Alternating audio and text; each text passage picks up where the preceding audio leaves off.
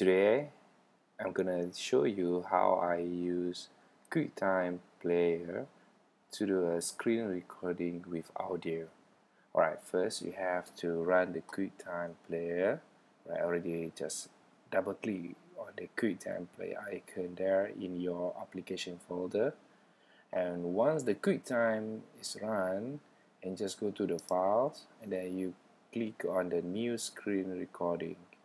And once you click, this sounds recording screen will appear, and then you just click on this little downward arrow and you choose the microphone or audio input that you want to use.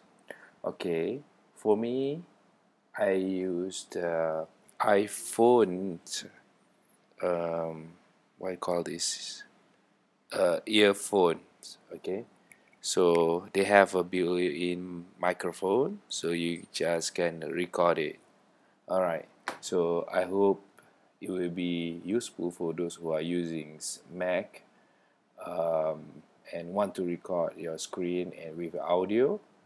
I will hope that you can use this solution as one of the options. Thank you.